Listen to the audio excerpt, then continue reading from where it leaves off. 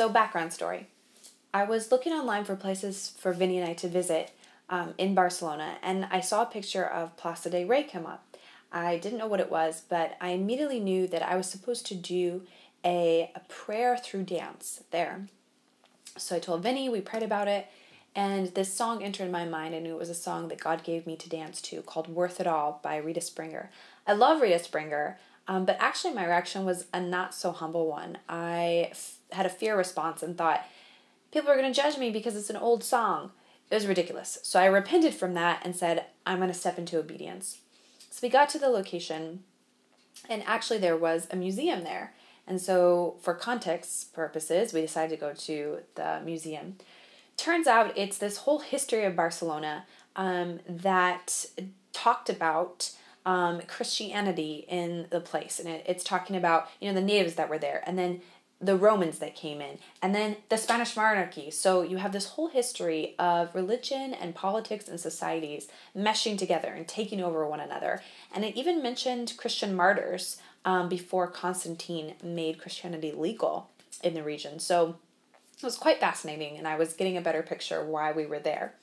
We exit from that section, and then we're in a chapel, and there was actually an exhibit in this chapel that's part of the museum, and it was illustrative art in Christianity's history, being more in Bibles, but also used as propaganda, and think, political cartoon type-ish in the history of Christianity.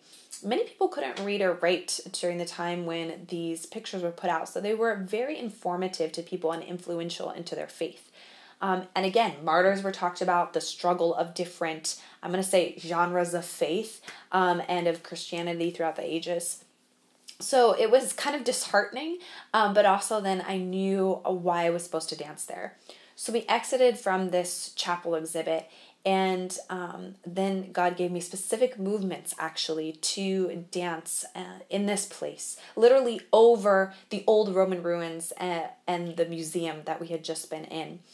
And I got this, one particular movement was me really displaying the hands, what symbolizes as the hands and the body posture of Jesus on the cross. Because really what I was declaring through my dance was Christ has healed the brokenness and the wounds of the world and of the church. And Christ is the foundation of our faith. And that's what Christianity is about. It's about a person, and it's about a way and a lifestyle of love and forgiveness and redemption, and not just searching for your own gain. And the song was perfect because the song mentions not searching for crowns, not searching again for man's glory, but saying that the face of Yahweh is worth it all. And what's more magnificent than the face of Yahweh, than Jesus becoming man, this humanity and divine meeting, and we get to share in his likeness and in his oneness.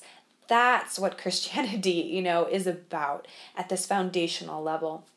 So I felt really honored to do this dance as both a prophetic piece of calling out redemption within the church, and also as a declaration of we are free from this past history of division. We can actually step forward into declaring Jesus is worth it all. This is the Christian faith in Barcelona and in the world. So this piece turned out to be very purposeful and very deep for me, and I believe did something in the spirit, and hopefully does something in your spirit as well. So enjoy. It's gonna be worth it. It's gonna be worth it.